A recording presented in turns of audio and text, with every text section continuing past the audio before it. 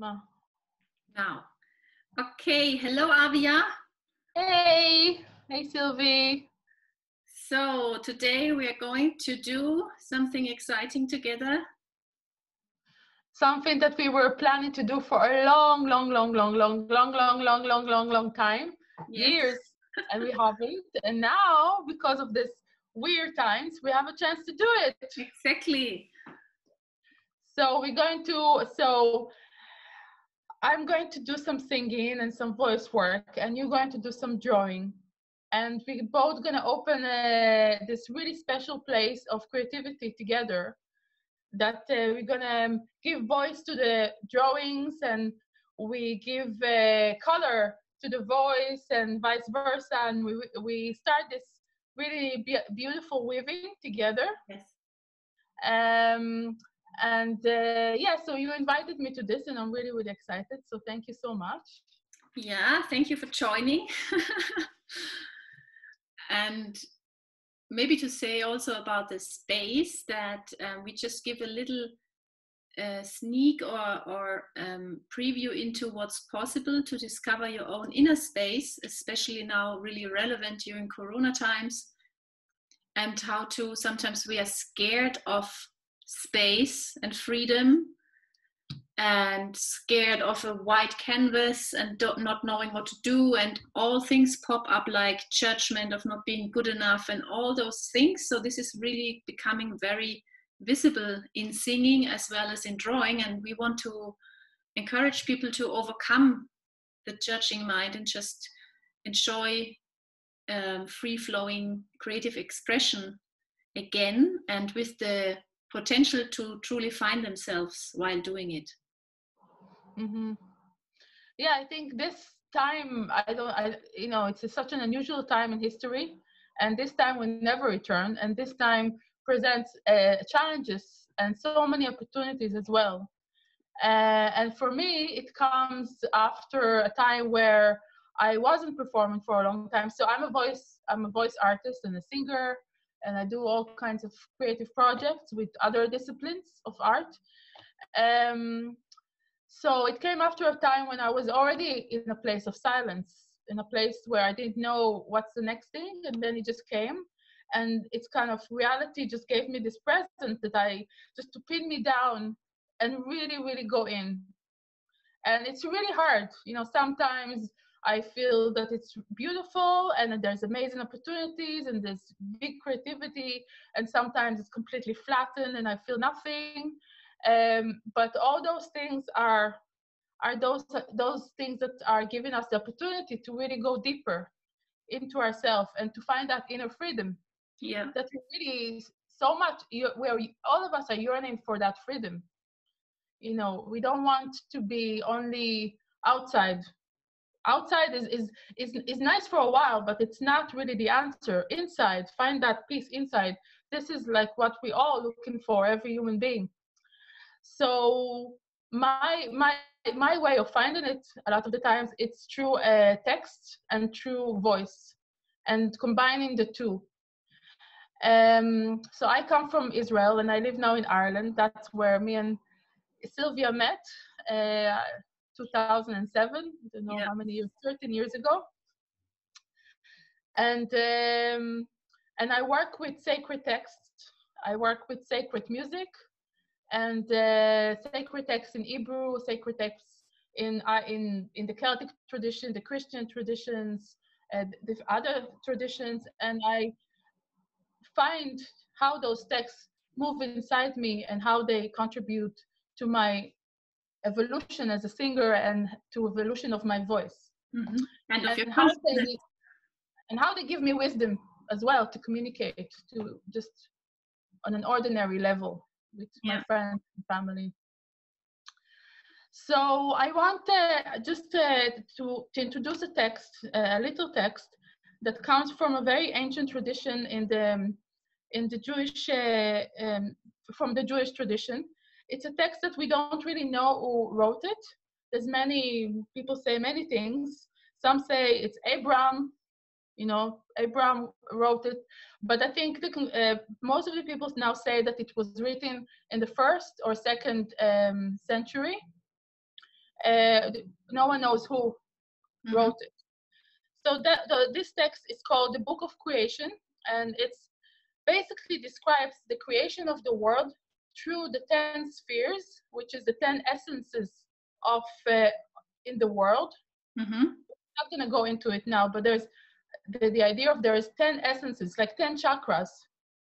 They're connecting to equality in humanity, and also and in the essence of God, and equality in the body. So the world is created with 10 essences, with 10 spheres, and also with the alphabet, with words, with breath. So God created the world with breath, basically. Yeah. And in that text, there's a lot of descriptions of ideas of space.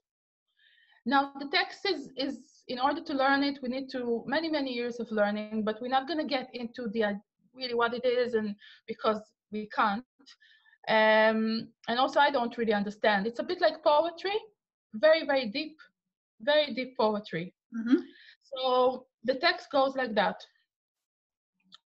I will write it. I will say it in Hebrew, and then I say it in English, so you can hear the music of Hebrew as opposed to the music of English. Yes.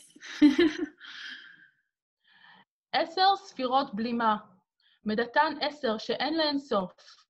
עומק ראשית ועומק אחרית, עומק טוב ועומק רע, עומק רום ועומק תחת, עומק מזרח ועומק מערב, עומק צפון ועומק דרום, אדון יחיד אל מלך נאמן, מושל בכולם ממעון קודשו, עד עולמי עד. I love this language. Nice. That's Hebrew. And the English, 10 old spheres. They number 10 but have no end. The depth of first, the depth of last, the depth of goodness, the depth of evil, the depth of above, the depth of below, the depth of east, the depth of west, the depth of north, the depth of south. True trusting queen, she abides within all rests within her, for all eternity. So, 2 things I need to say, that in the original text, it doesn't say queen, it says king. Yeah. We're all goddess oriented, and we are renewing the text. So we put the queen. My teacher did that. She put the queen instead of the king. Yeah. I think for us as women, I think it feels more close. It feels more real. Yeah. And another thing is the use of the word depth. And in Hebrew, it's omek. And in Hebrew, it's more interesting in terms of the vocality of it, because omek, it's like you really go into that the first letter is ein, which is really resides here in the throat. And it looks like a bit like this, how to say, it looks like an eye. Yeah. But like that. Okay. It looks like a sack, like a sack of, I'm going to show you, like this. Okay. Okay. And so it has that sense of space when we say it, and also when we write it. Yeah. The depth doesn't, in English, it doesn't have the same. We understand the depth mentally, that it means something deep. Yeah. But we don't have the same kind of, wisdom that the Hebrew language has. We don't feel it in our bodies when we say depth. Exactly. Yeah. Don't feel it in our body, and also we don't see it written. Yeah. So that's what's special about the Hebrew language. So what's interesting about this text is that use of the depth, that the description of the depth it moves through different places in that space that God or the goddess created. And it gives you the depth of first, the depth of last. So it's the depth of time, the depth of goodness, the depth of evil, the depth of morality, the depth of above and below, the depth of east and west, the depth of north and south. So it gives you different kind of depths. Yeah. And it helps you to really understand that you can create world by exploration of this depth, different qualities of depth. So in this time, in the corona, we are all experience all kinds of emotions, all kinds of things happen. Yeah. And those things doesn't happen outside, it happens inside of us most of the time. So the opportunity in this time is to go into the depth of who we are, and to refer to that depth not as a place that is narrow and like really narrow and miserable and that you can't breathe, but to go into that depth and you imagine that in that depth there's a space. So me and Sylvie, we met in the Buddhist center 12 years ago, where we had a chance to study with many teachers and practice Buddhism and meditation, and that was amazing time in our life. Yeah. But I think both of us, even though I don't know how much we practice, but we both practice in some way, but I think we practice all the time, as mothers, as an artist, practice with our emotions, practice that wisdom that we were given. Mm-hmm. And I think one of the things that really stayed with me from that time was when Sogyal Rinpoche told us that the way to deal with a negative emotion is to let it loose in an open field, like the way you let a wild animal loose in an open field. You don't try to control it. You don't try to contain it. Yeah. You let it loose. You give it space, like exactly. Yeah. You allow it to be. Yeah. So when we reach into the depths of who we are, I would like to think that we reach into a vast space of depth. Yeah. Not into a narrow place of like a well that someone threw us into a well and we don't know how to get out. Yeah. But we are reaching into this, we are sliding into the rabbit hole, into that depth, into our body, into our emotions. But what is waiting for us there is an open space where we can discover ourselves, our creativity, our voice, our body, our love, our heart. Yeah. So I think, what I want us to do now is there's so many places we can go. But in order to make it more connected and more concise and more, kind of clear, Mm-hmm. and not too long. So let's just go into the heart space and kind of work a little bit with the voice, Mm-hmm. how this process can translate into working with the heart space. And then we can kind of do things that you want to do with the blank, scary paper. For me, it's very, very scary. Yeah, and for me, it's singing in front of somebody. So let's just face the fear. Yeah. This is actually, it's so connected to everything, like what we say and what the symbolism of it. Like when we sing now, and if I am afraid my voice will not sound nice, then this is already the perfect invitation to invite that wild animal of self-consciousness or fear into the space of it's allowed. I can make a fool of myself. I can sound really horrible. I can sound nice. It's not defining who I am, and I just can give it space. And by overcoming that fear, I can find the freedom to actually play in that vast field and explore myself. Yeah. But it's we both know that after giving birth, that you have to go through a narrow tunnel in the beginning. There's you can't just jump into the open space. I wish we could. That would be amazing. But we can't. We have to go through the tunnel. We have to stick our head and somehow wiggle ourselves there and push. Sometimes push and rest, breathe the whole time, and then we open. So we have to do a process. And kind of do it again and again with gentleness, not with and do it again and again until we find that light in that open space. Yeah. So let's we do a little bit of Singing? voice. Yes. Heart. Yeah, let's do it. And would you like to just to go straight from the singing, that we both start translating that onto the paper, and we could invite our audience to do the same and to not judge what appears, to just let it come out without any expectations of it being a beautiful painting, drawing, or whatever, but just expressing that what you felt through singing, to just let it flow onto the, you can. So I think we're going to do the session, the voice session. I think I let you decide whether we need to just continue without speaking, or if you want to say a few words, you can say a few words. You kind of decide what's needed at that time. Yeah, okay, so let's see where it leads us. Yeah. And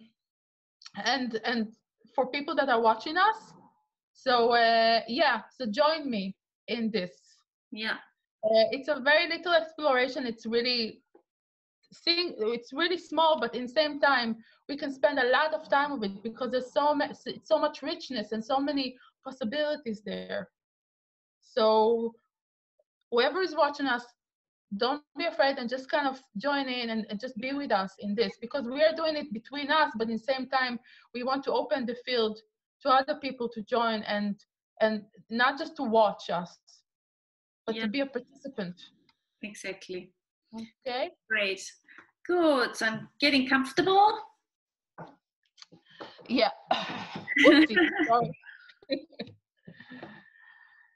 So we close our eyes just for the beginning, just to center ourselves in what we have, where we are on the chair, and put our hands on our heart space.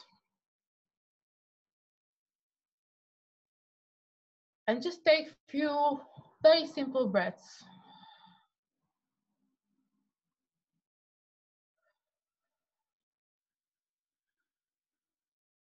Try to breathe not from the nose, but from the mouth.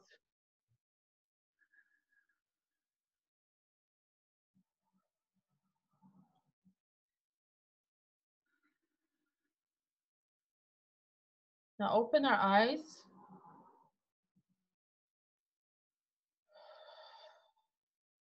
And just breathe with a bit more, like let the breath and the air just go a bit more deeper into the body.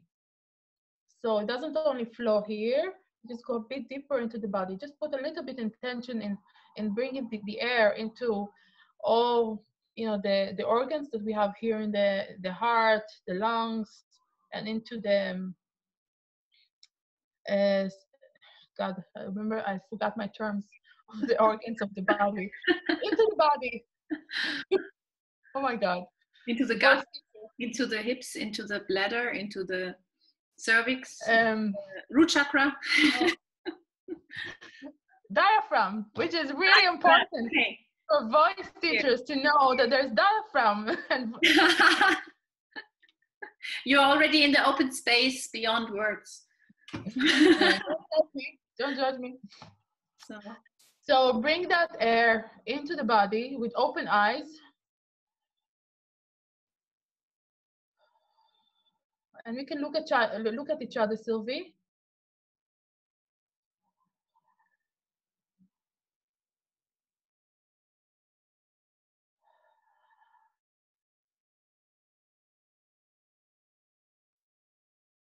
Okay, so now we invite the first voice to come in, and the voice will come in a way, in the beginning, like the voice comes from us, like obviously not from the outside.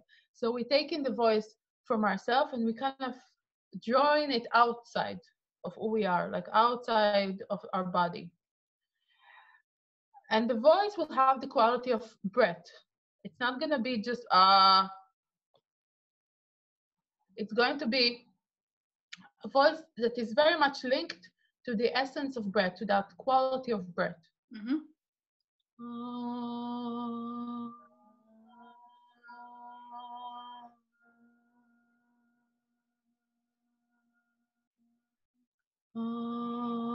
Okay, Sylvia, now you can join me. Okay. I did already, but maybe I was too quiet. Yeah.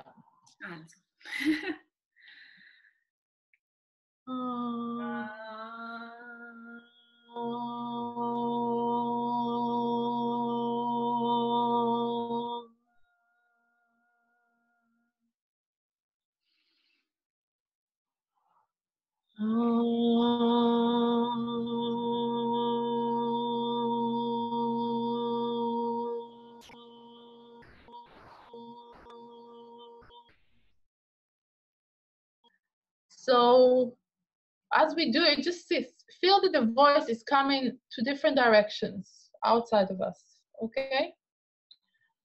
So we are, as if we really see like a bubble, a voice bubble coming out of our heart, Mm-hmm. okay? Very kind of gently. We can have our hands, we don't have to use the hand helps kind of to direct it. We can also do it without the hand, okay?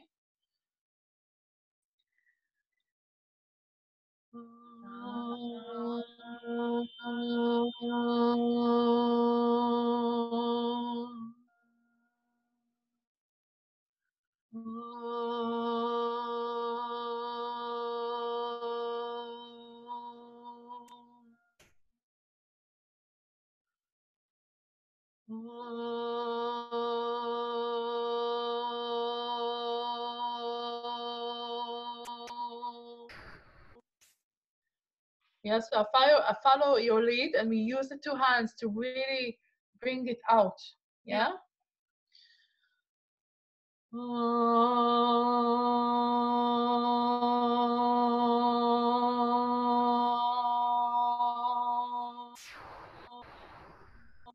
And then we take another breath and bring an ah inside, back inside the heart.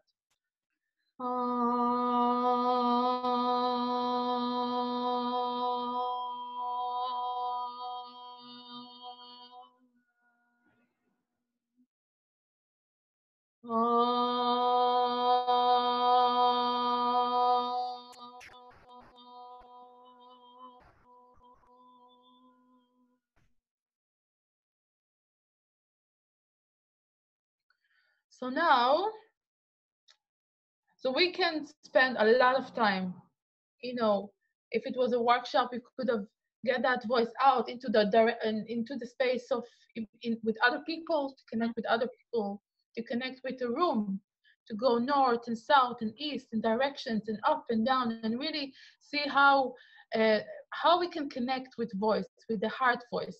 And it's a beautiful practice. You can see very slowly, very quickly, not slowly, very quickly, how it melts, the boundaries between people that melt, and then you can connect so much easily.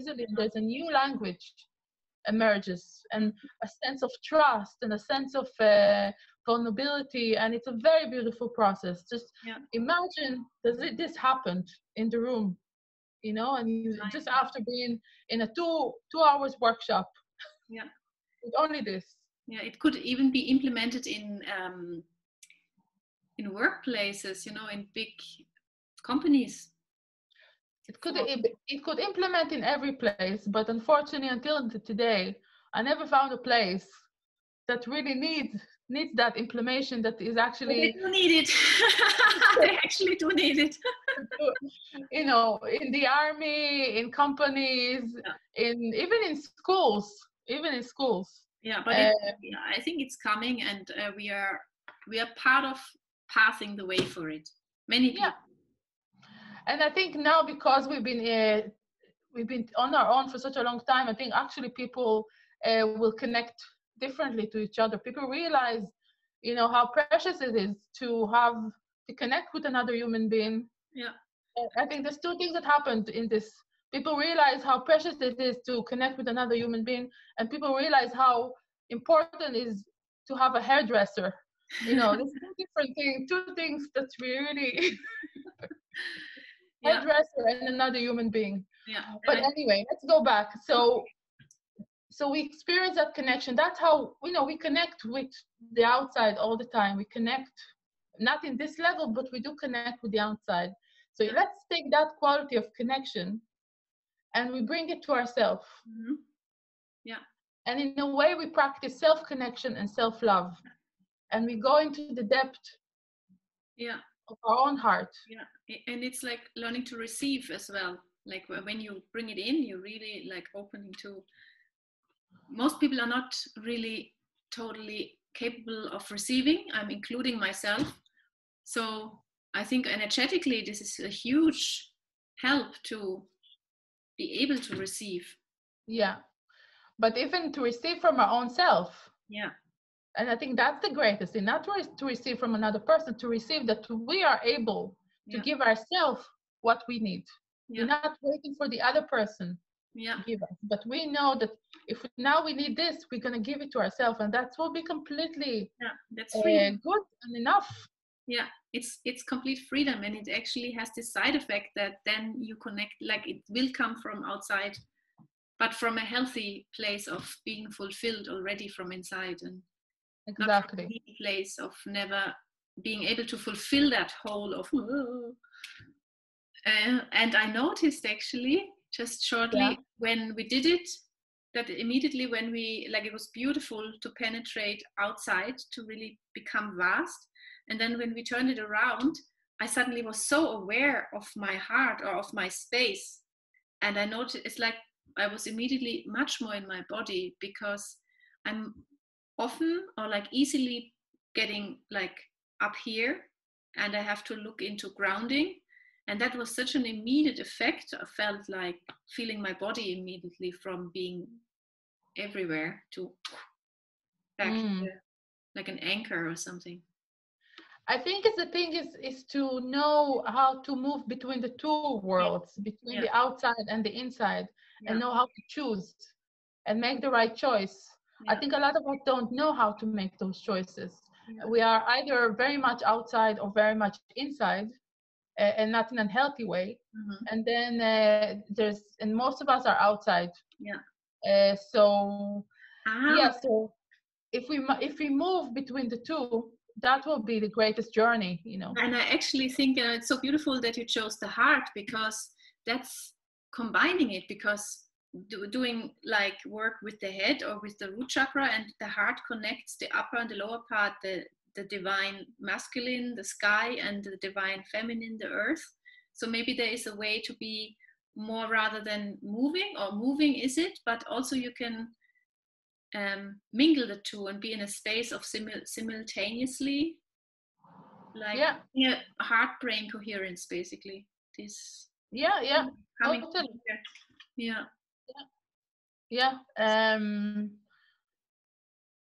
Like at the moment, me and my colleagues are doing a lot of work around the heart and about voice work, that there's two, those two worlds, like the upper world actually, and the root and the crown, how do they connect and how they meet in the heart. And this is actually something that happened in this time, in the quarantine, that we are doing this work together, the three of us, and it's really, really interesting. The things that are coming out to this research that is coming out. Nice. So let's just go back to do some voice work that is going into the heart. But I have to say one more thing to this, Avia, because in the beginning when you said the goddess instead of the king or the queen, the saying mother, father, God, because this would actually, the times that we're in now, from moving from patriarchat into more of a feminine energy again, but a feminine energy where it's not the matriarchat and better than the patriarchat and masculine, but actually as a divine combination of complementary existence, that as a team. So maybe there is a word, mother, father, God, or instead of king and queen, kind of some word that this is combined in the hearts, the two worlds of men and women, masculine and feminine.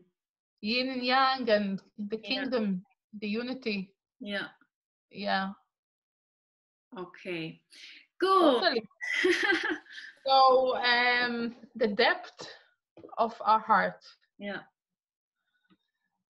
We take a breath again. With my mouth open. Yeah. You can close your eyes.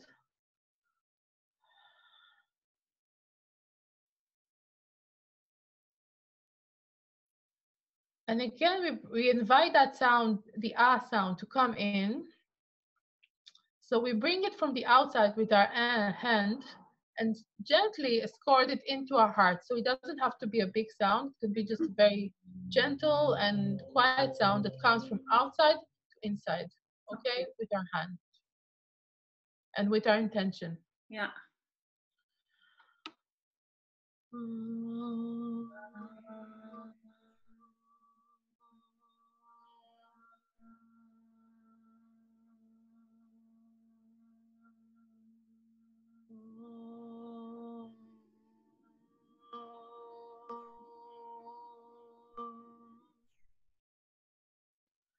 So we do it a few times, and every time the voice, as if we are in the garden and we are, planting something. Every time the voice goes even deeper.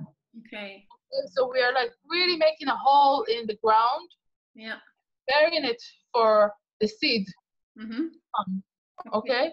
Yeah. So we can push with our hands and really kind of feel that the voice goes into our body, and the voice it comes in, see if the voice changes quality. As it goes deeper, it will change color and quality, and it's always it's very rich. Mm-hmm. So just notice what's happening. So we do it a few times with eyes closed, and then we can share what we saw, what we felt.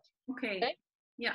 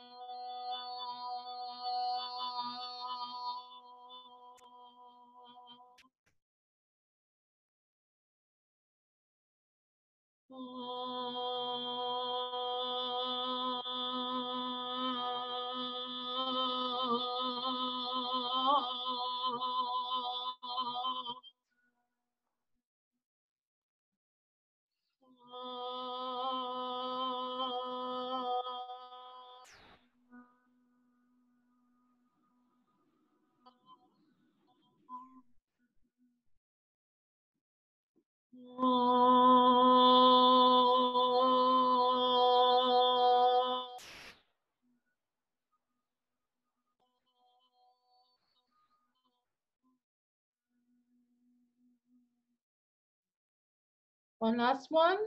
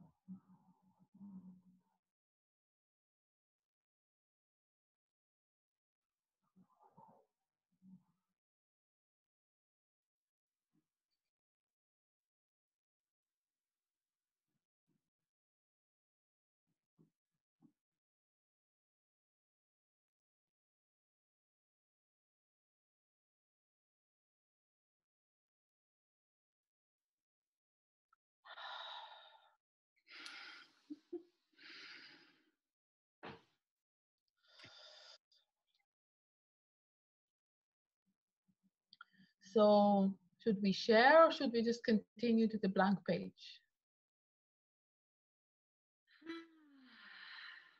It's bringing me like straight into this field of stillness. Like it's almost like I'm not able to speak anymore. It's so vast. So we could actually, yeah, from that space, it's like maybe I say a few words. If I feel really connected to you now, as if you are here very much. And yeah, it's amazing to be more in the body and at the same time much vaster than before. That's how it feels for me right now. And from that space, we can face our fear of the white canvas. So if people have just a simple piece of paper ready or a pen, and I made a circle, also inspired by you, Avia, because you said, you shared with me last time that a circle had a special meaning for you, and I think it also represents space. And we can just now, like, for example, start to fill it with whatever comes from our heart.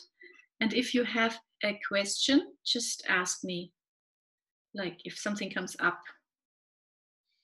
And like I'm doing it, but for people not to just draw what I'm drawing, it's really not about how anything looks. Also for me, I'm just going to express how to make, like, just follow the lines without having any idea of I'm drawing a horse or something. It's just follow whatever is in your heart right now, in your space. Okay. And we can just do this for 2 minutes or something, 2 or 3 minutes.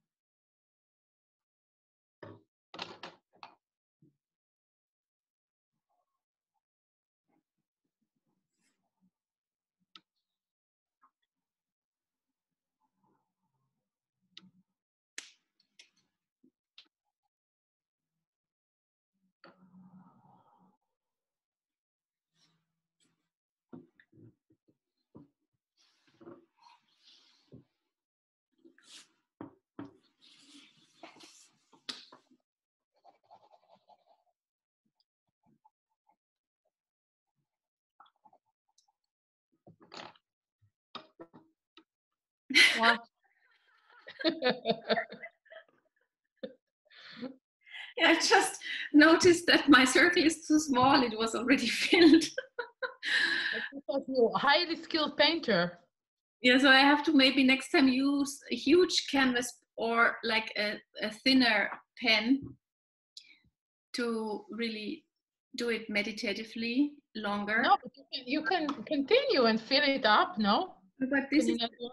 this is the thing that I don't want to fill it up because I feel really spacious now, and I want to Okay. express so I have lots of space. And just for demonstration now for this video, I think it's enough even. And we can do a session in the evening, Avia, where we just really long with a glass of wine or a cup of tea. So that's what I managed to do. Ah, cool. Interesting, Avia.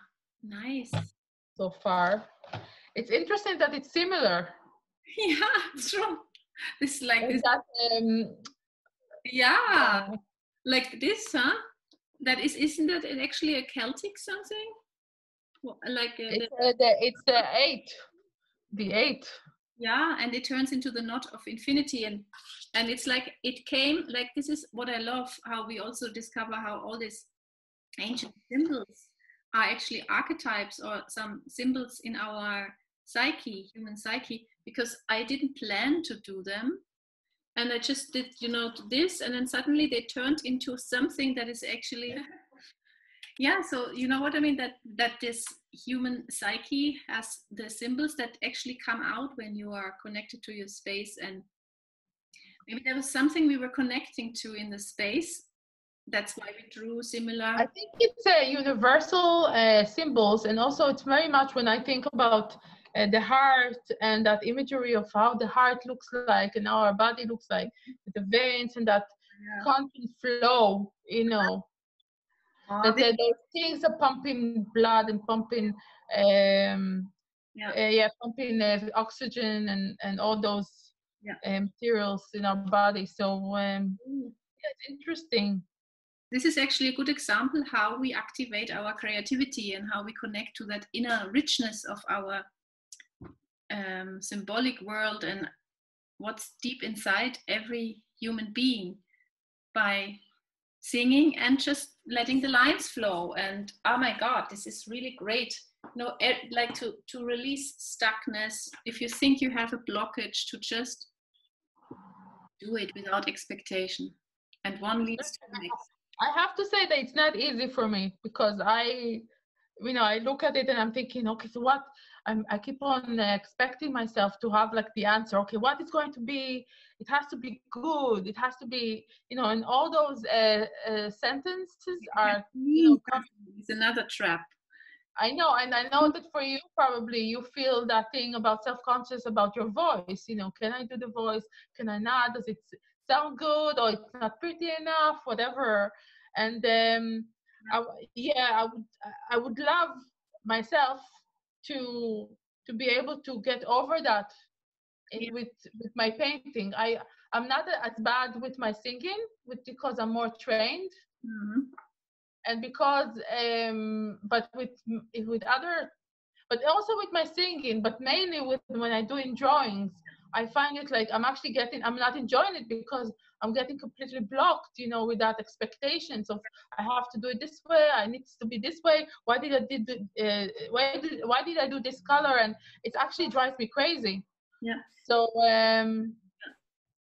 yeah, and I think it's even like when you are an artist for many, many years, these are the traps. There are a few traps that every artist falls in. And if you are stuck in it, then you're actually not fully freeing, expressing yourself. So it's an ongoing thing to be aware of those traps and find ways into the freedom again, to where you don't judge, where you don't try to control. And that's where you discover the true art actually that is coming from, not from the mind and from looking what others are doing, but from this deep, rich source of infinite intelligence. So yeah, and that idea that you find that voice that knows inside, and that voice guides you, not all the other rubbish that you were taught when you were little, or people told you Yeah. Your parents told you, or society told you that it has to be perfect, it has to be good enough, Yeah. you're not good enough, all those things. So we listen to that voice that is deeper, and that voice will actually have, that, you know, um, I suppose it's the voice of the God, the voice of the goddess. Yeah. Yeah. I think so too. And it's like the main thing is not to expect to have a total artistic painting. It's just about it. Actually, it's the simple things like being playful like a child. And by that, you discover all the miracles and the richness of your creativity. And the masterpieces emerge from that, being playful and letting it be what it looks like in that moment. And I And think in that people, moment, it's an act of love towards yourself. yeah, exactly. Sorry, Sylvie. Yeah, no, this is true. It's beautiful. Yeah. And it's not so much about the technique, or not at all, because the technique, many get hooked up on the technique as well. But if you approach it from this place, you actually learn the technique by having fun. It's kind of like you getting to know what you're drawing in an intimate way without needing to classes in. I mean, it's also good. You can still enjoy learning about perspective and what colors match and whatever, but it's very quickly leading to being caught up in the mind again. So just to trust that just by doing it, your skill of creating form will expand and get better from a natural, like an organic way, basically. Much more enjoyable. Okay. So yeah, I think it was a really beautiful start for this, to try to understand, to start opening a space of to see how our mind works when we sing, when we draw, and how by opening a space we start conditioning our mind into a new reality of creativity. So I think we're taking that first steps, Yeah. of just like opening that space and putting in, opening our attention into a completely different way of voicing, and into a different way of just drawing intuitively without judging ourselves, and really, be with a blank page without sweating. Yeah. So I'm very grateful. For me, it's a wonderful opportunity to really open a way to create inside of me, with you, with your support, and with this dialogue, and through color and shape, and through voice and body. I think it's such a beautiful process that I think we only started it, and I'm just really happy and grateful that we took that step. Yeah, me too, Avia. It feels like that I get more, I understand even better now what's possible by seeing your work, getting to know what you have been doing all those years. Suddenly my work makes more sense. So it's really interesting. It goes deeper through the co-creation. It's beautiful. And the sentence came to my head. It's like we were surrendering the mind to the heart today. Oh, that's beautiful. It's not like cut off, the mind is bad, but it's just surrendered to its true master and they can work together. Totally. And when before I came here, I was also very busy, and you were very busy, and we both have kids, and life is busy. Even today in Corona times, it's even more busy sometimes. So and I didn't feel so much my heart, Yeah. not so much, but I always uh, amazed how quickly you can get into that space. You don't have to do a lot. You just make that special, very, just a little, put some time, Exactly. and just concentrate for a little while, for a very short time. Do it with another, with a friend. That's always good to have another friend to do it with, because on your own it's a bit more difficult, at the beginning especially. So even though we weren't in the space, we just jump into it, and we are now in a space of the heart.